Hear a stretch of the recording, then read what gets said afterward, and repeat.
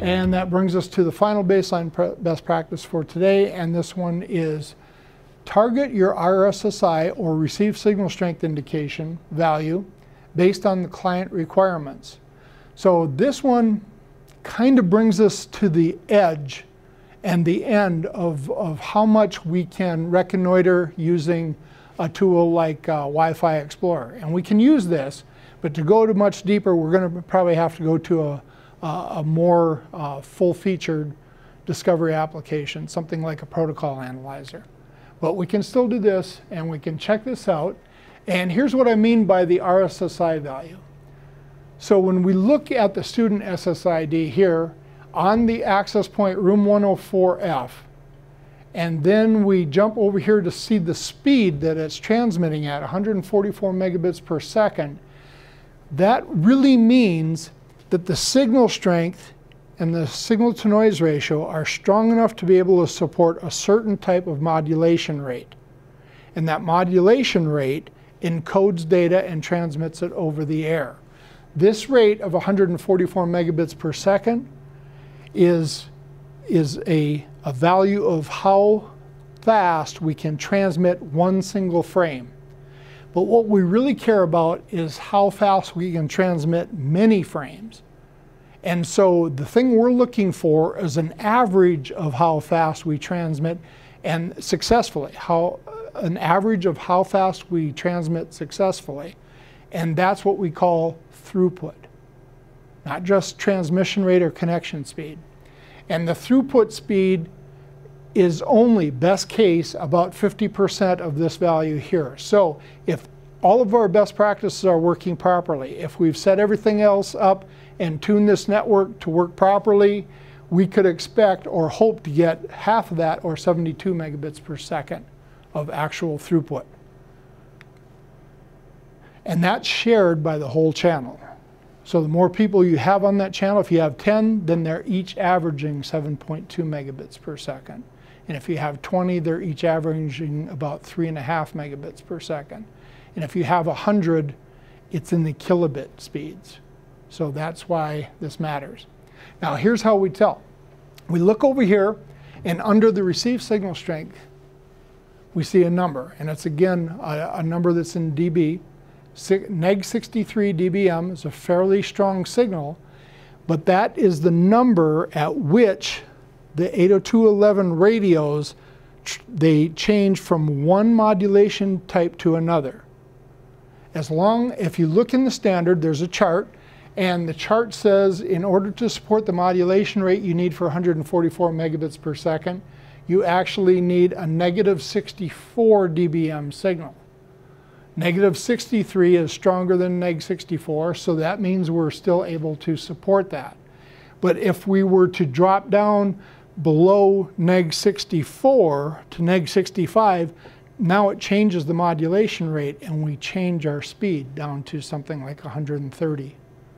And each speed increment changes from there on down. So this gets us into the point where we're beginning to talk about something called traffic engineering. This is something we used to do on the wired side networks. We had hundreds and hundreds of users and limited amount of connectivity using the old types of Ethernet that were limited to like 100 megabits per second. And this is before our Ethernet switches went to, well, before we went to switches, when we were still using hubs and half duplex Ethernet. Today, of course, all of our switches support full duplex connectivity on each port, and they're almost always at least a gigabit of throughput, and that's transmit and receive at the same time. Wi-Fi is not in that same level. Wi-Fi is more like the old original types of Ethernet that was half duplex, hubbed types of a shared collision domain type of network. So these numbers are important. If you're trying to guarantee 144 megabits per second everywhere, then you would need to guarantee that you had at least a neg 64 dBm RSSI signal in every location. And in order to do that, you can start off with Wi-Fi Explorer, but when you see anomalies like some of these are showing weaker signals and it's still showing us 144. At that point, we need to break out some of our other tools, protocol analyzers, and possibly site survey applications. And that kind of brings us to the end of what we can do. I won't say the end of what we can do with Wi-Fi Explorer, but the end of how we can use Wi-Fi Explorer to evaluate compliancy with these 10 baseline best practices. So a little bit about what I was talking here. This is kind of the beginnings of traffic engineering on Wi-Fi, and this really leads into design of Wi-Fi networks. So for this baseline best practice, we're going to give it a kind of a null judgment on this. So if 144 megabits per second is what you're looking for, and you have at least an egg64, then you're in the ballpark. But how do you know if you need 144 megabits per second?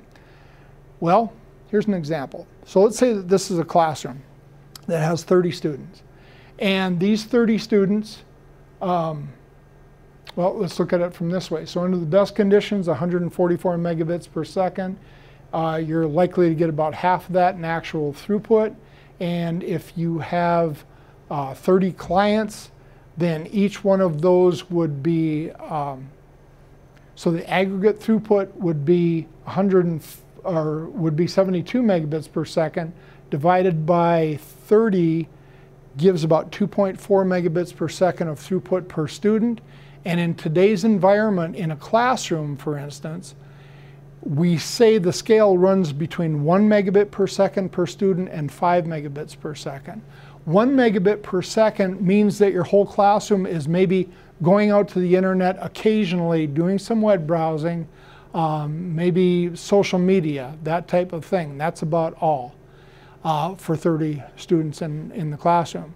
But if you're doing anything more involved with that, for instance, if you're going out and doing YouTube streaming videos, if you're doing any types of audio communications, and most importantly, if you're doing two-way video conferencing, especially if you go to HD, and in the near future, 4K HD, which has been enabled now by Apple, now you're going to need to have higher speeds. So if you're doing a lot of video, two-way video conferencing with something like Zoom, HD faces in GoToMeeting, or if you are doing FaceTime from your Apple, and you're doing quite a bit of it in the classroom, you can expect to require about 5 megabits per second per student. So if 5 megabits per second was the target, then this network would fail. If 1 megabit per second was the target, then this network succeeds. So how do you know? That's the job of traffic engineering, and that's what we have to talk about in our next series. Okay, so that takes us to the baseline best practices. So now we've started out by monitoring. We went to performing an assessment.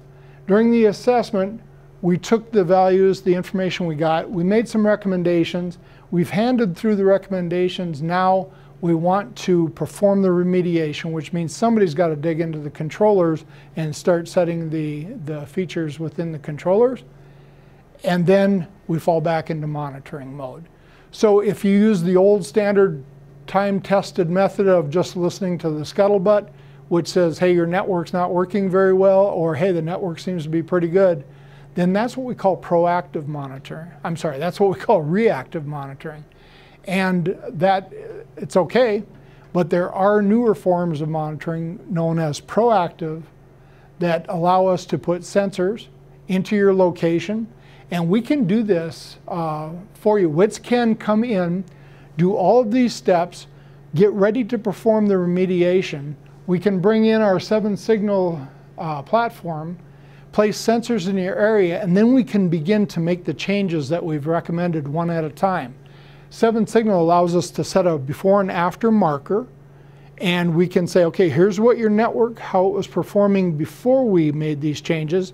Now we go into the controller, we implement a change, and now we can see from that marker on whether there was an improvement or not, whether it was the desired improvement we're looking for.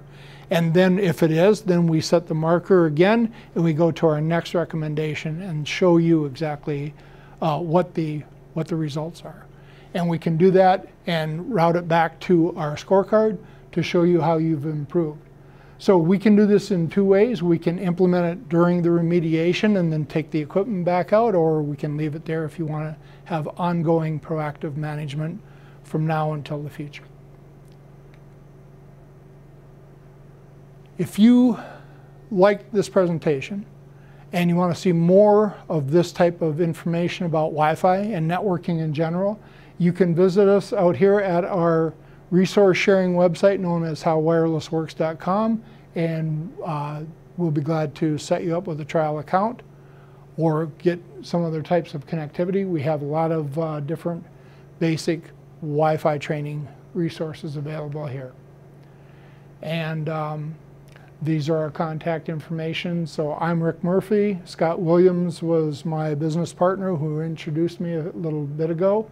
Here's our three websites that are most often used by you. WITS Academy is our content management server, learning management server for our formal classes. How Wireless Works is our resource management and video server system.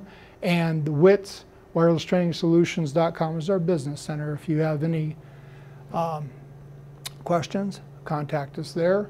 And you're always free to send an email to me or Scott if you have any questions. With that, I think that's the end of today's presentation, and thank you for attending and listening. Contact us if we can help in any other ways.